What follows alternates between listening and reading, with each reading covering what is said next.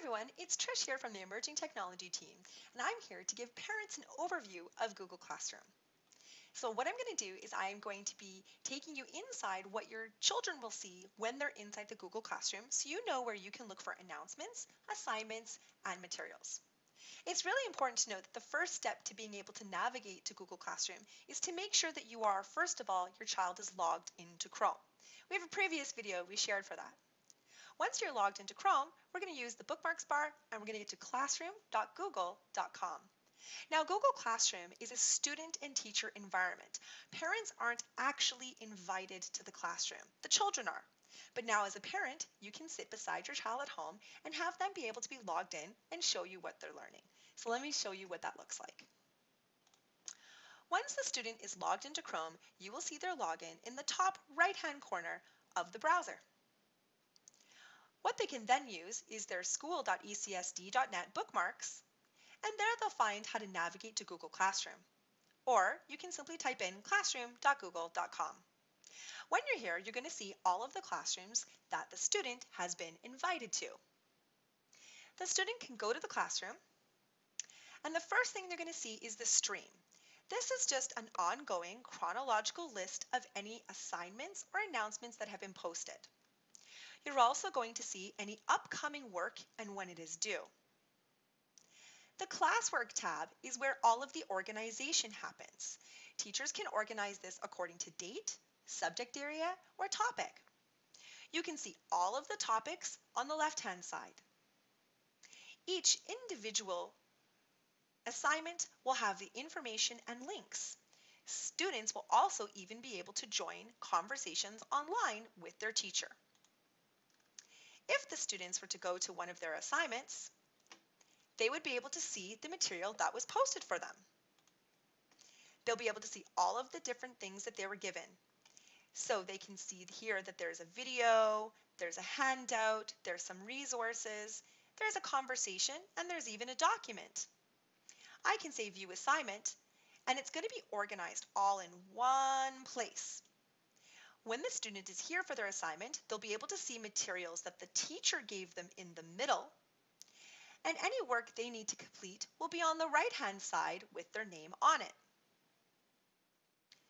The students can ask a class comment. This is something that goes to the entire class.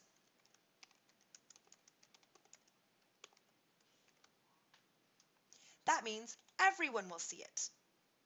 The student can also ask a private comment. This means something that just goes to their teacher.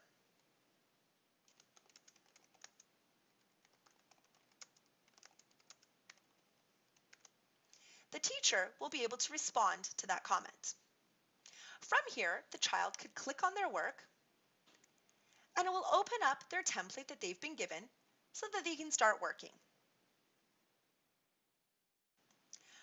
When the child is done, they also have a couple of more options. Students can add or create right from here. So perhaps the student had a video they wanted to hand in or a link. They would do that here. It would get added to this assignment. Students from here can hit Turn In, and now that the teacher is going to get an email saying that it is complete. They can return to the main menu of their classroom anytime.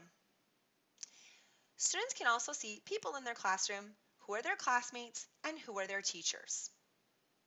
Please note the email does not work inside of Google Classroom, and the students will need to continue to use our Outlook email, or of course, they can comment privately to their teacher or in the class stream. If you want to see all of the work in one place that's due, you'll see the upcoming work. You can say View All, and it will show you everything that's due. Some things might not have a specific due date because it was just for practice. Some things may have a specific due date. Any item in here you can simply click on and it will show you the assignment. They can return anytime to their classroom just by clicking the name at the top. One other optional item for parents is to be able to receive an email summary of what's happening in the Google Classroom. Again, this doesn't invite you inside the classroom. Only students and teachers can be inside of the classroom.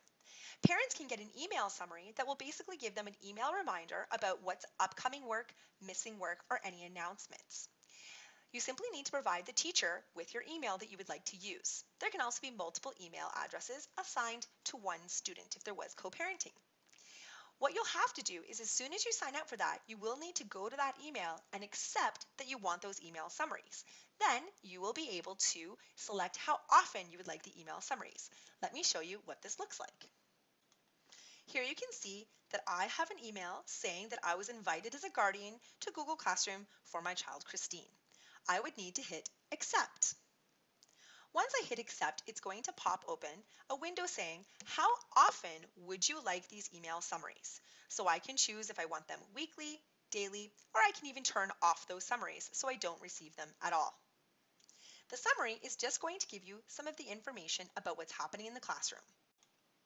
Your summary might look something like this. It'll talk about the student work, anything that's missing, anything that's due, and class activities. It's just a viewable item from each of the different Google Classrooms that that child is associated with. We hope this has been a helpful overview. If you have any questions, just make sure to contact your child's teacher. Have a great day, everybody.